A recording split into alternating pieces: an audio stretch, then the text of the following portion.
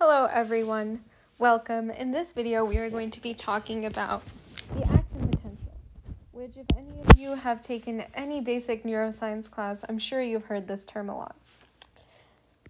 So what is an action potential? An action potential is basically the triggering of a signal that can be sent from neuron to neuron. So this is essentially how the brain is going to communicate with the rest of the body and how the neurons communicate with each other, which is really important, right? So let's talk about how this happens. We're going to have to zoom in on an example cell over here to see how that happens. So this is the outside of the cell, and this is the inside of the cell. And usually, the inside of a cell will be more negative than positive. More negative than positive. It's usually sitting around negative 70 millivolts.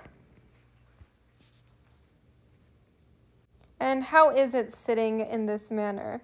How do we have it so that it's more negative on the inside in comparison to the outside? That would be through something called the sodium-potassium pump.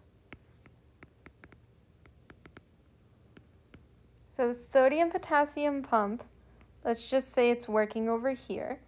It's going to kick out 3 sodium ions.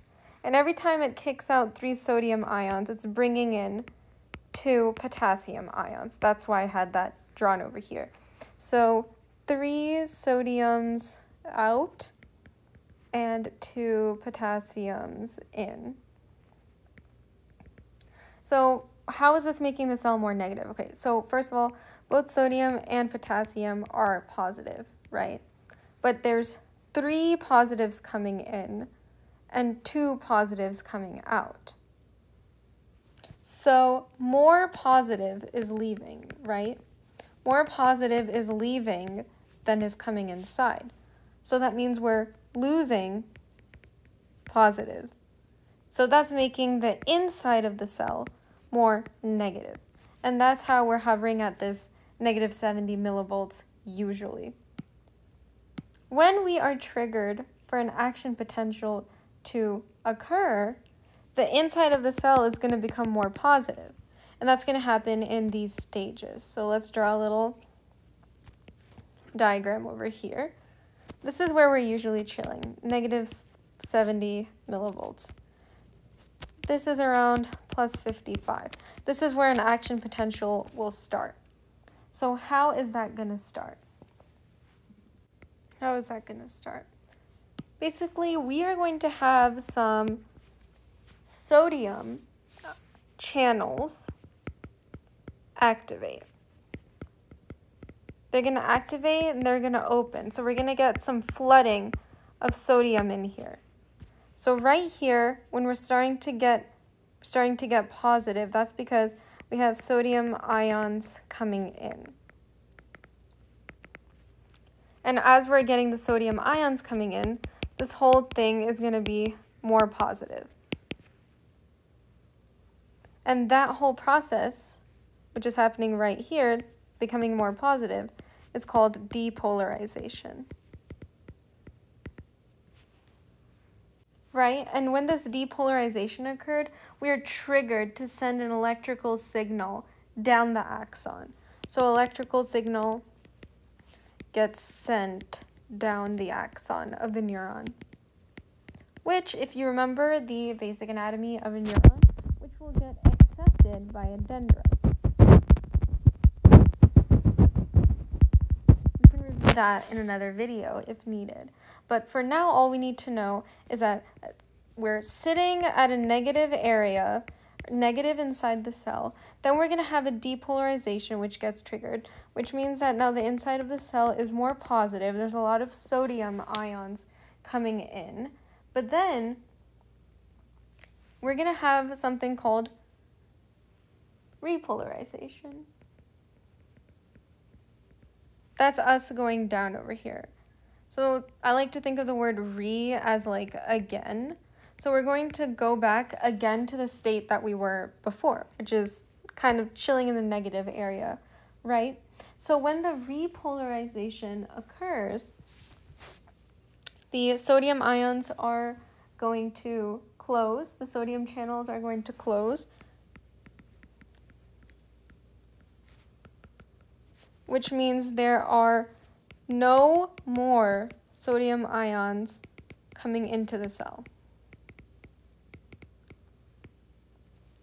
So there's no more of this positive influx inside the cell, and instead the potassium channels are going to activate.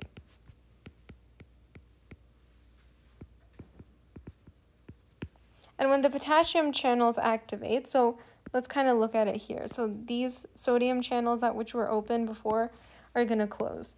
Then the potassium channels are going to open.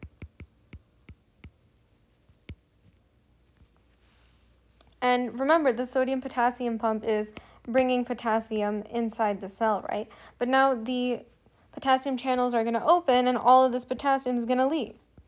So all of this potassium is going to leave.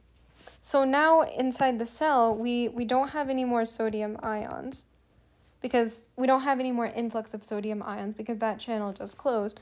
And then whatever K+ that we are getting from the sodium-potassium pump, those are getting kicked out also because the K+ channels opened. So now we're extremely negative now. That's why we're coming below our usual threshold over here. Usually we're sitting around negative 70 millivolts, right? But do you see this dip over here? And this dip is something called hyperpolarization. Think of hyper as in meaning too much. So now the cell is more negative on the inside, even more negative than before. Even more negative than usual, I should say.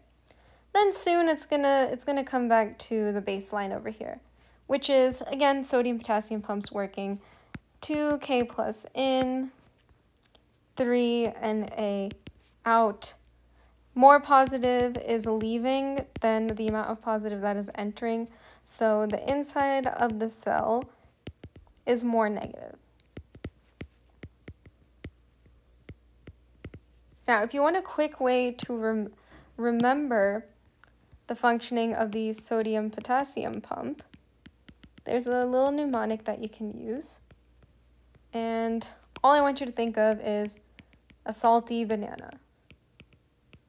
So we all know that bananas are made out of potassium, and we all know that salt is sodium, right? Na+. So if we're thinking of a banana and it's salty, so we put a bunch of salt on it. So that's salt on the outside and potassium on the inside. So salty banana. So sodium is going out and potassium is coming in. And then I like to just think sodium-potassium pump, 3, 2, 1. So 3 is for sodium, 2 is for potassium, 1 is just for pump. So 3, 2, 1, sodium-potassium pump. 3 sodium's out, 2 potassiums in.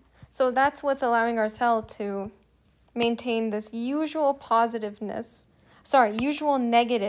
on the inside because there's more positive leaving than the amount of positive coming in.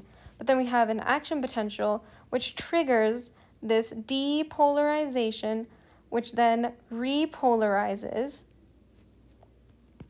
which then hyperpolarizes, but then we're back to baseline, right? And in this time, a signal has been sent down the axon and received by the dendrite. So thanks for watching. I hope this was helpful.